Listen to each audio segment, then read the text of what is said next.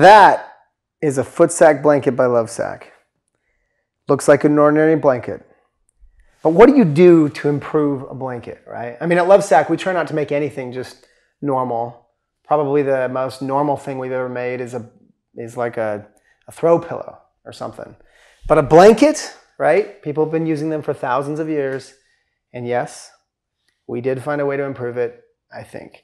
The Footsac blanket is special because it's got this really cool foot pocket at the bottom. You see, back in the day, when trying to figure out how to improve upon a blanket, we recognized the problem with most blankets is that when cuddling, someone's feet are always hanging out the end of the blanket, right? Getting cold. So in this case, you just take your feet, insert them into this neat little foot pocket at the bottom. It's big enough for two, right? Kick them up on the ottoman, climb up into the sack or the Sactionals, get comfy, watch a movie, and you're good to go. That's how the Footsac blanket works. Not much more to it than that. This particular one was built using Eskimo fur, one of my personal favorites. Fur on the front, fur on the back, fur up inside that amazing foot pocket in there. And beautiful color. It's faux Eskimo fur. No Eskimos were harmed in the manufacturing of this blanket.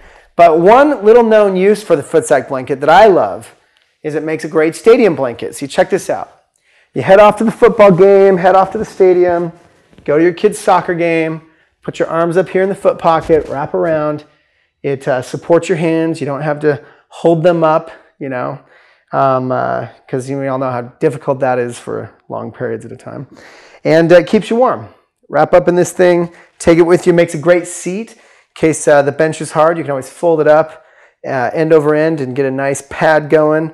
It's a great blanket to have with you traveling, on the road, in the trunk, or especially in the sack, curled up watching a movie. Only from LoveSac.